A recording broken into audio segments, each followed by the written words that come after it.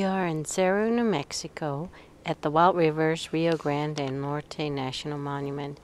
We're staying at the El Acuaje campground, hopefully I say that right, for $7 a night, and we're dry camping right here. They're large sites and your neighbors are quite a bit away, and as you can also see, it provides a shelter with a picnic table, barbecue grill, and a fire ring, and that's really a nice feature here. There are clean vault toilets or pit toilets also, dumpsters, and a water spigot. There's not a dump station though. Come on, let's go.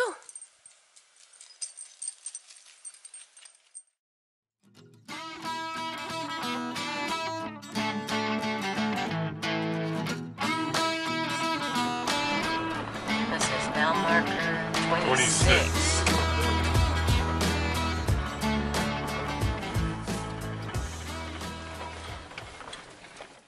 Here we are on the North Poniel Creek in Valvidale. We're here to search for Forest Fenn's treasure today. It is part of our Wanderlust, so it's pretty cool. You know, as part of the poem, you know, what brought us here, you know, and when you look at clues in the poem, one of it is, as I've gone alone in there. And let me tell you, there is nobody around here, so he definitely would have gone in here alone. And with his treasures bold, and you know, he brought his treasures in here, and he talked about treasures new and old. The new treasures could be his, the old treasures are what lies down this road, which is Poniel Park. That used to be a logging and mining area back in the 1800s, and there's still some reminiscences of it there. One of the other clues is if you've been wise and found the blaze. You know, we believe there's some blazes here. I read an article that was from 1993 from the LA Times, and they talked to the superintendent here, and he was talking about the really old Indian sites, and one of them is down this little canyon here, and it's a little rock outcropping where they used to shelter underneath and have fires in it while they hunted the elk that were here. So, you know, could the elk be the home of the brown or the Indians? But it's pretty cool, and there's also much farther out, supposedly we saw a picture of a fireplace that's out in an area just like what you see here all by itself. So there's possibly two blazes. So we're going to take a look and take a hike down here, and it should be kind of fun, and we'll just see where it leads us. All right, let's go.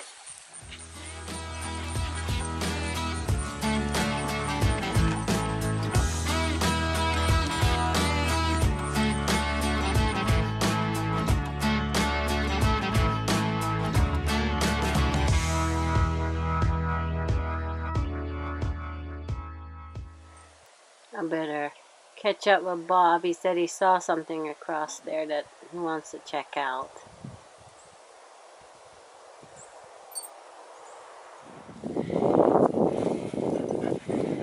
What do you think it is, Bob? Looks like an old fireplace that has fallen down forward to me from the other side.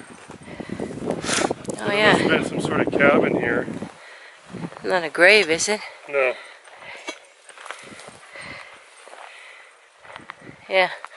See, it looks kind of flat out in front of this too. When you look at this, it's kind of flat out here. So I bet you something was built on here. Yeah, probably this was at one of the cabins. Yeah. Hmm. Very cool. Another blaze. Hard to say. Should we take a look? Well, it says look quickly down. Yes, lots of remnants of the old in the past here. Just no treasure yet. Are you seeing anything up there? Looks like a piece of tin roof that had a hole cut in it. Now, what didn't we read that there was a guy named Brown, which was a helper that stayed in one of these cabins to help out railroad here? Maybe he lived in here.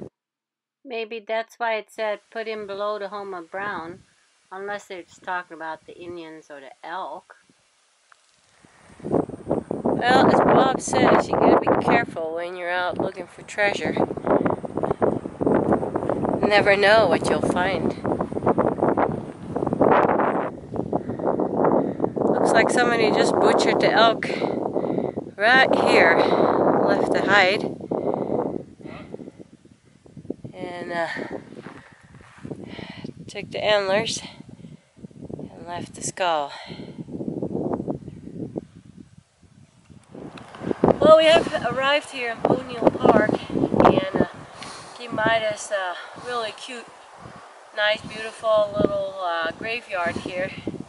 Now, Forest Fenn said it's not in a graveyard, so we're not going in, we're not digging, but there is a really cool gravestone here I'll take a picture of, and then we'll be respectful to the people that are here and the descendants and move on and go see if we can find that blaze.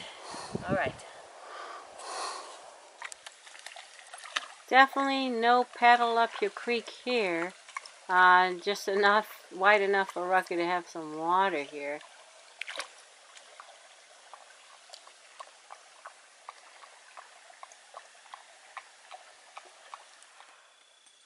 Here are some pieces of the railroad track left that you can see right here outside of O'Neill Park. So maybe that's just heavy loads. And I don't know about water high, but there is some railroad trestle that goes over a pretty deep gulch over here.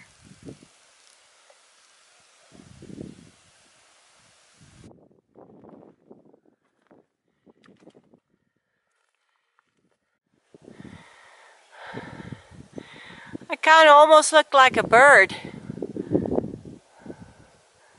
Like if you've been wise. Now we just gotta find the blaze. You gonna go up in there? I'll call him. Rocky, come!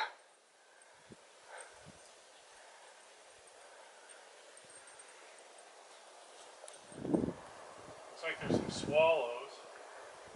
I've also been here. This is awesome. Definitely a blaze. Yeah, it looks like a nice sheltered place to hide out and wait for, you know, the elk or other game to come by. A good vantage point.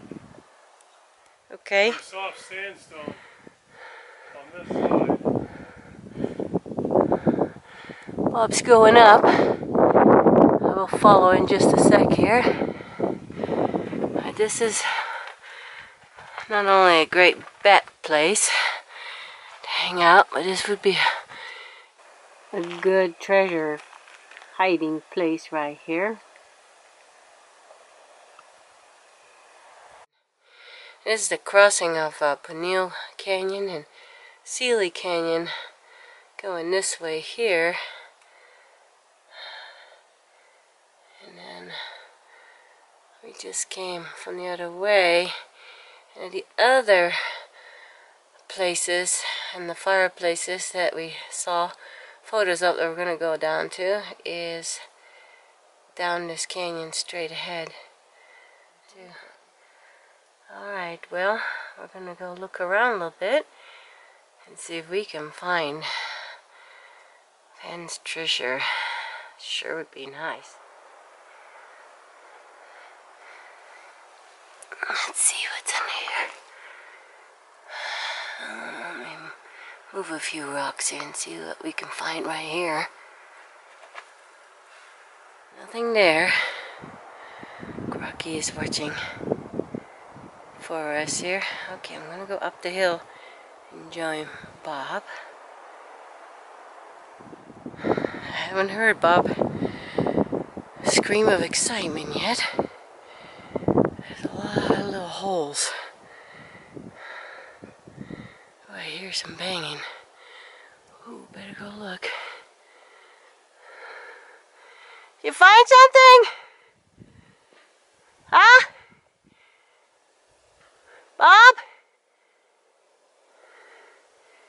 I better go look. top of the little cave where the Indians had fires in it. And I was walking around up here, and on that Ponderosa, right over there. Which one? Ponderosa, the large one there. Oh, down there?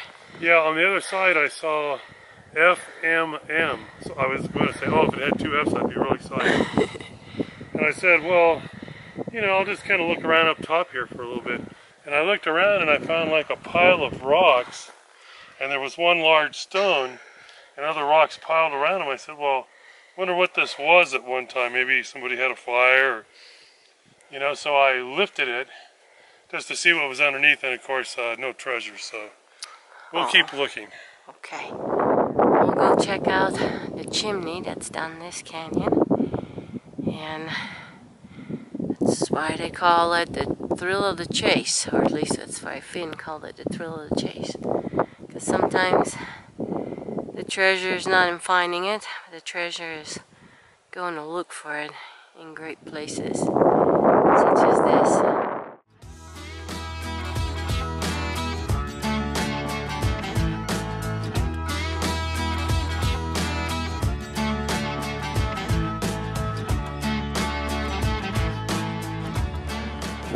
Well, this was well worth an afternoon. We have fulfilled our wanderlust once again.